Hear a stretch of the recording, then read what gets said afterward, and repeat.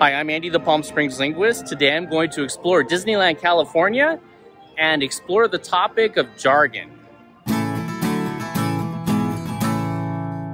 In this video, I will define jargon and then take a deep dive into jargon used to discuss Walt Disney World and Disneyland. Jargon is specialized language used for a particular activity or by a particular group of people. The purpose of jargon is to allow a specific group of people to discuss a specific topic with precision and efficiency. The downside, and occasionally the benefit, of jargon is that conversations using jargon are difficult for outsiders to understand. Jargon is definitely insider language. Every profession, every field of study, and every hobby has its own jargon. Let's take a look at Disney theme park jargon. I worked at Disneyland for 10 years in the late 1980s and early 1990s. I started off in outdoor vending, selling popcorn, balloons, and churros, and then transferred to attractions where I worked on 16 different attractions, including being on the opening cruise of both Splash Mountain and Indiana Jones Adventure Temple of the Forbidden Eye. My favorite attractions to work were Space Mountain and Pirates of the Caribbean.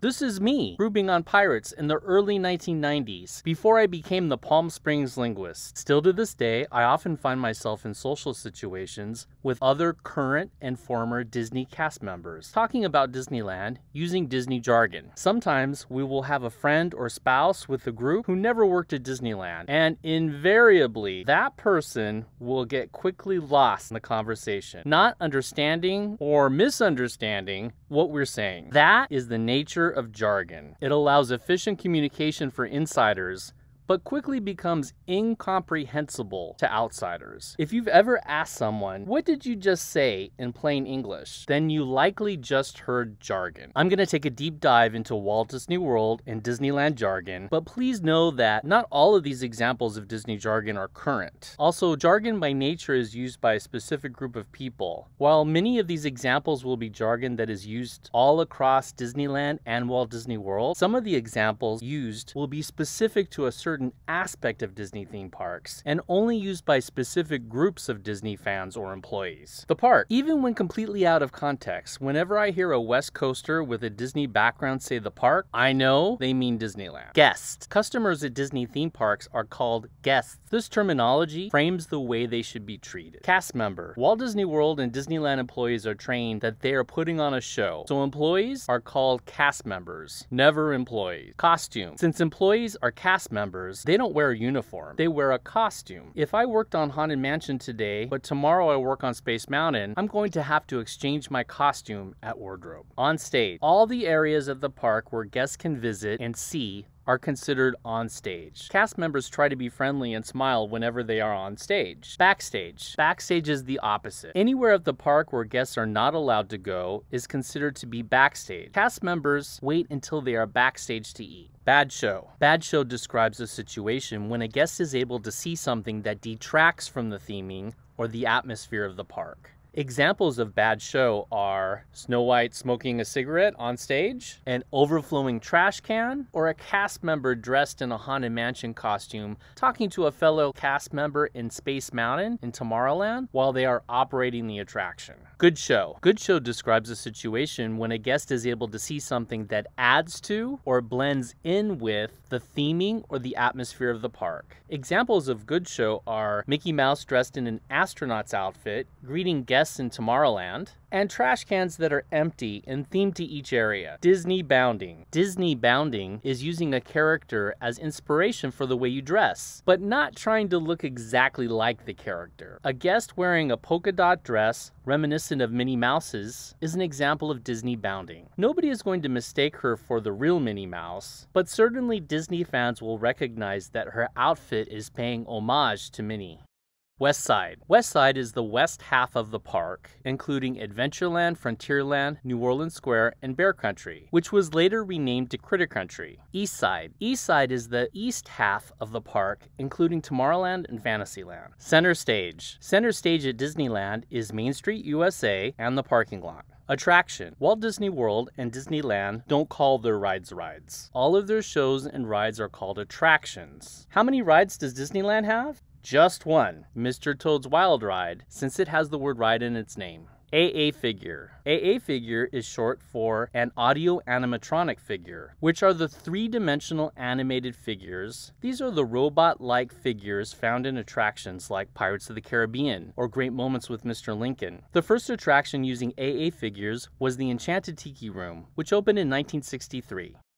Round ride. A round ride is an attraction that just goes in a circle, such as Dumbo's Flying Elephants, Mad Tea Party, King Arthur's Carousel, and Rocket Jets. Dark ride. A dark ride is generally an indoor, slow-moving ride, often with audio animatronic figures. Examples of dark rides include Mr. Toad's Wild Ride, Roger Rabbit's Cartoon Spin, and Peter Pan's Flight. To rope drop. If you rope drop, you get to the park at opening. The opening of the park is called rope drop because often guests are allowed early onto Main Street before park opening. To keep guests on Main Street, they put up a rope to block you from going into the rest of the park. When they drop the rope, then the park is officially open. Park opening is still called rope drop even when there is no rope involved. Hard ticket event. A hard ticket event is when the park closes down and then reopens, requiring a separate ticket purchased specifically for the event. Oogie Boogie Bash, a Disney Halloween party, is an example. Another example of a hard ticket event is a private party. A private party is a hard ticket event for which tickets are sold through a specific company or organization. If a Magic Key Pass holder or a cast member wants to attend a hard ticket event, they must purchase a separate ticket, just like everyone else. Mix-in. A mix-in is when a private party starts before the regularly scheduled day ends. This creates a situation where the regular daytime guests can stay through the private party since the park never actually closed down for the party. For example, let's say the private party starts at 3 p.m., but the regularly scheduled day is 10 a.m. to 6 p.m. Since the private party overlaps with the regular day, the daytime guests can stay through the private party. As far as I know, this is a practice of the past. In all likelihood nowadays, if your hard ticket event starts before the end of the regularly scheduled day, you will be given a wristband, which you must show once the regularly scheduled day ends to show that you indeed have a ticket to the party. Imagineer. Imagineer is a portmanteau word combining the words imagination and engineer. Imagineers are the people who design the attractions for the park. Imagineer can also be used as a verb, such as America Sings was closed down to Imagineer a new attraction. Sign-in. Cast members can sometimes get themselves and guests into the park for free. When they do this, they are signing into the park. Long ago are the days when you actually signed your name into a book to get into the park for free as a cast member. Nevertheless, cast members still refer to their entering the park for free as signing in. Blockout. A blockout day is a day when Magic Key Pass holders and or cast members cannot sign into the park. If they want to go to the park that day, they have to pay for a ticket. ER. ER is an initialism that stands for early release. If you ER from your cast member shift, you get to leave work early. ADO. ADO is an initialism that stands for authorized day off. If you are granted an ADO, you get the entire day off. MLOA. MLOA is an acronym that stands for Medical Leave of Absence. While MLOA always sounded like a fun Hawaiian dance to me, what it really meant was that you're not going to work for multiple days for a medical reason. You're out on MLOA. Double back. If there are fewer than 8 hours between your shifts, then you get paid double time until 8 hours have elapsed. This is called double back. For example, if your shift ends at midnight and then tomorrow's shift starts at 7 a.m., then you will have 1 hour of double back. Code U. Code U indicates that someone urinated in an unexpected place. For example, if you're working on Splash Mountain and someone urinated in a log, you might tell your fellow cast member, let's pull off this log, there's a code U. Code V. A code V is similar to a code U, but instead of urine, the V stands for vomit. Sometimes when Star Tours was brand new, a guest couldn't handle the motion well and vomited into the Star Speeder. There's a code V in cabin 2. Pixie dust. As an attractions host, I never cleaned up a code V. We would call custodial, but before custodial arrived, we would sprinkle an absorbent material which looked like sand on the code V called pixie dust. I always thought the pixie dust smelled even worse than the code V. Nevertheless, the pixie dust would absorb the vomit and the custodian would then be able to clean it up more efficiently. Earning your ears. If a cast member is still new and doesn't know how to respond yet to all the given scenarios, that cast member is still earning their ears. Guest control. Crowd control in Disney is called guest control. These are the cast members that assist people to stand in the correct places for parades, shows, and fireworks.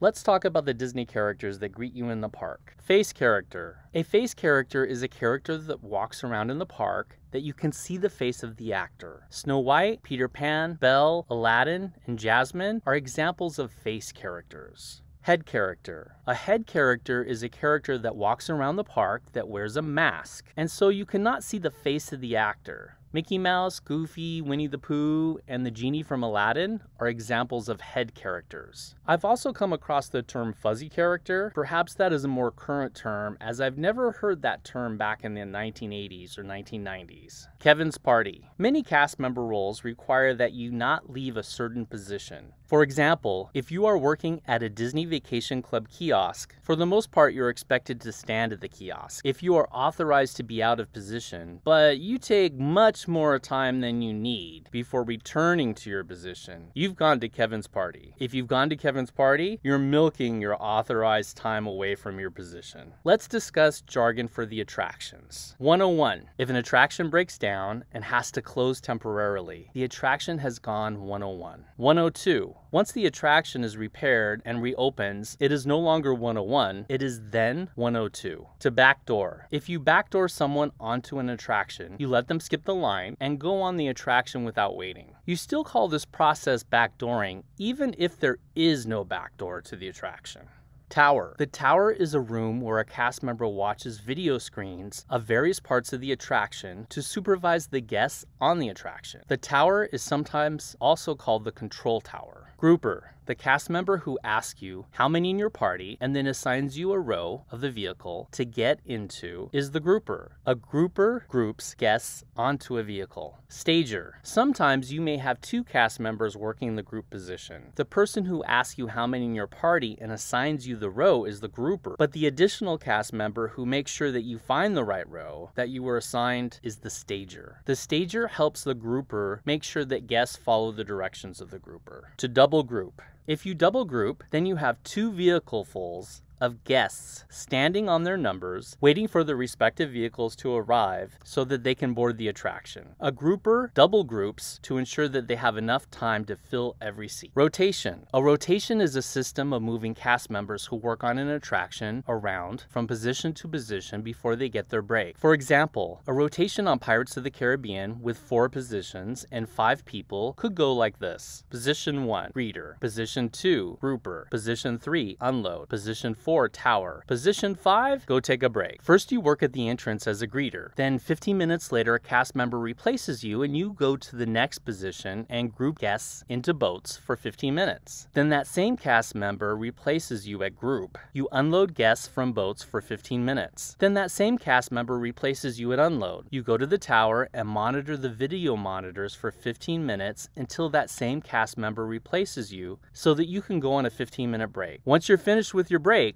then you start the rotation all over again, back at the entrance as a greeter. Bump. When you work in a rotation, when a cast member replaces you so that you can move on to the next position, they bump you. They will tell you, it's a bump. Bump in. When you bump into a rotation, you start to work a position replacing someone so that they can move on to the next position in the rotation. Bump out. When you bump out of a rotation, someone takes over your position and you either go on a break or go home. Bump around. If you ask someone to bump around you, then you are working a position in a rotation and you ask the person who is supposed to take over your position to skip over you and go to the next position. You might want people to bump around you if you really like to work a specific position. Like me, I loved working group on Space Mountain or Pirates since I thought it was fun. Or you might ask people to bump around you because your shift is going to end soon. But it's not quitting time quite yet. Sometimes if someone was tired of standing or they were just lazy, they would ask you to bump around them in the tower so that they could sit down longer. My answer was usually No way. Since as a cast member you spend most of your time standing, it always felt good to be able to sit down for a few minutes in the tower. Double break. Most attractions had a cast member who managed the attraction during the shift called a lead. Often leads were not required to be part of the rotation, but if the lead bumped into the rotation, then rather than one person being on a break at a time, there would be two people on a break at a time until the lead bumped out. This made it so you got your breaks faster than usual. Cycling an attraction. If you cycle an attraction, you set the vehicles of the attraction in motion. They go round and round, but no guests are actually riding the attraction yet. Cycle out. If you cycle out an attraction, you stop letting guests get in line and you only allow the people in line to go on the attraction so that you can close it temporarily. If it is more urgent to close the attraction down, then you might stop loading guests onto the attraction right away, and you keep cycling the attraction until everybody who's already in vehicles unloads. E-stop. E-stop is an abbreviation for emergency stop. When you press an E-stop, the attraction stops moving. You might press the E-stop in the case of an emergency, or maybe it's the end of the day and you're powering down the attraction.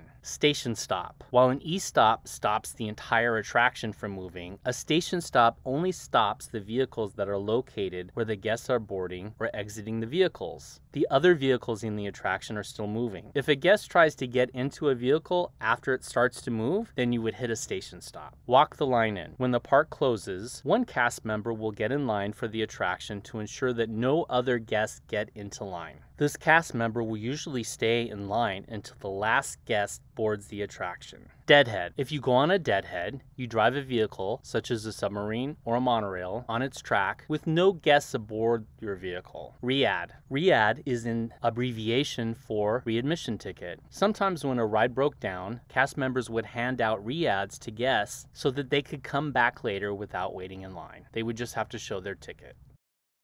Route 1. In Fantasyland, certain attractions used to be grouped together into a single rotation. Route 1 was Snow White's Scary Adventures, Pinocchio's Daring Journey, and Casey Jr.'s Circus Train. Route 2. Route 2 was the rotation of Dumbo's Flying Elephants, Mad Tea Party, and Alice's Adventures in Wonderland. Route 3. Route 3 was the rotation of King Arthur's Carousel, Mr. Toad's Wild Ride, and Peter Pan's Flight. Now let's talk jargon for operating Space Mountain, one of my favorite attractions. Backing up.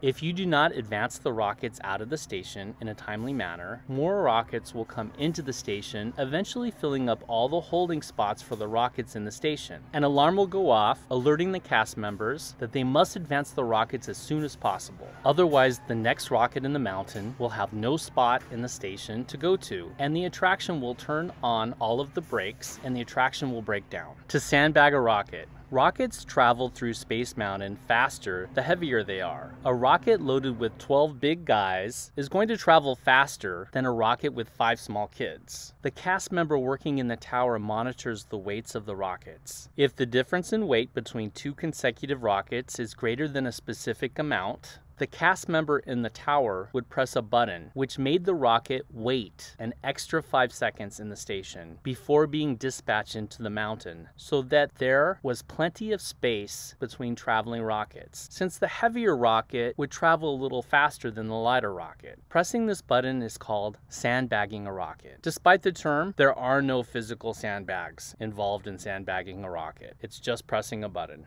Heavy. When you're grouping and you have too many people on a specific row, you are heavy on that number. For example, heavy on 6 means that row 6 has an extra person or two that won't fit into the same vehicle as the rest of the people. Light. Light is the opposite of heavy. So if you are light on 6, that means that the grouper needs to find someone to sit in row 6 because otherwise it will go empty. Goes. If you tell another cast member that a specific row goes, it means that these guests have been grouped together to sit in the same vehicle. For example, 3 goes means that the 2 people who are waiting for row 3 are slated to ride together. Block. Block is the opposite of goes. If you say block 3, then that means that the 2 people who are waiting for row 3 are supposed to ride separately on different rockets. In all likelihood, they're strangers. Honestly, even though this feels like a deep dive, in reality, this is just scratching the surface. Disney theme parks, like any hobby, industry, or profession, has many terms of jargon. Now I want to hear from you, past and present Disney cast members. What jargon did I miss? To everyone else,